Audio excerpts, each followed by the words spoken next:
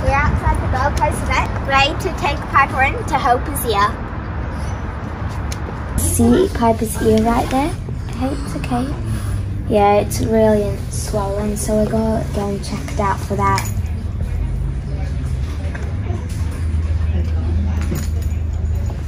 The Milkroad, correct? That is exactly what they are for. So the Bravecto does your clear tip and the Milkroad does your worm. There has actually, we've had 2 pets this week that have had tips. So they're packed. Okay, so that's probably where the Green Cross are just making sure to put notification out there. Afternoon at 4:50 p.m. Does that work? Okay.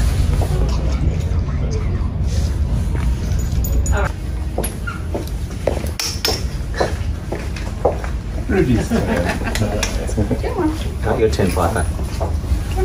Okay, so we're just back from the vets with Piper here, and it turns out that I was partly right but also partly wrong. So Piper does actually have otitis externa, so infections of both of his outer ears. The vet took a swab of the ears and it turns out that it's actually a yeast infection called Malassezia canis, which is specific to dogs. But this swelling on the ear isn't actually an abscess. I thought it might have been an abscess, but it's actually a haematoma, so essentially a big collection of blood.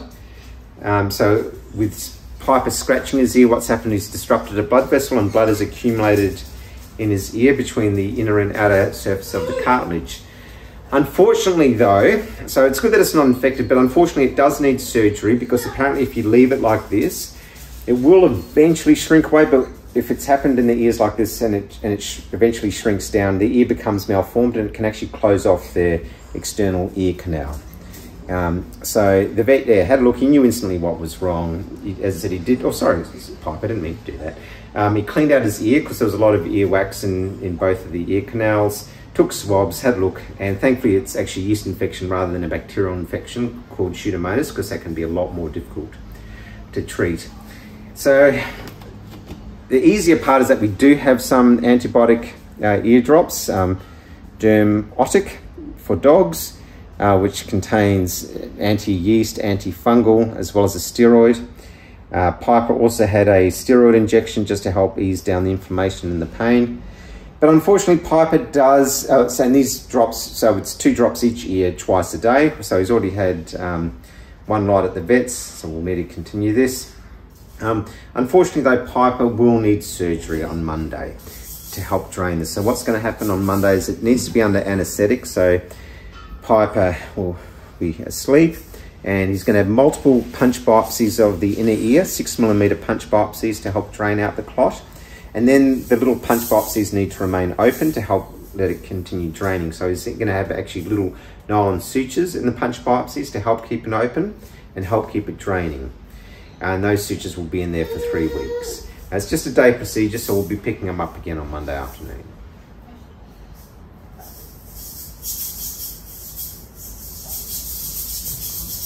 Okay, Spencer, you ready to give Piper his antibiotic ear drops? Okay, Piper, so here we go. He's got these ear drops. We'll put them in the better ear first. Leave the more tender ear to last.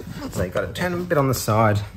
Now the vet said you don't need to worry about sticking it in. I mean, obviously don't stick it all the way in, but stick it in, give a couple of drops, and then you've got to massage it in.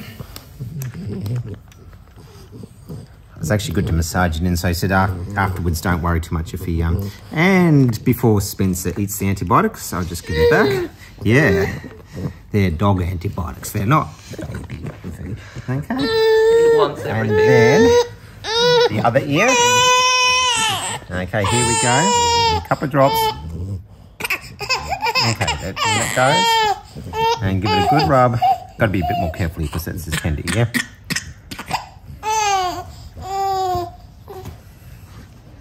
And there we go. Okay, ready to let him go.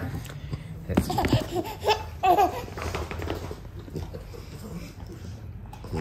allowed to scratch at this time. Yeah, so the vet said that, didn't he? That after getting the drops, he's allowed to scratch because it actually dispenses the medicine better. You're a good boy. You're a good boy. Yeah, Piper's had his ear medicine.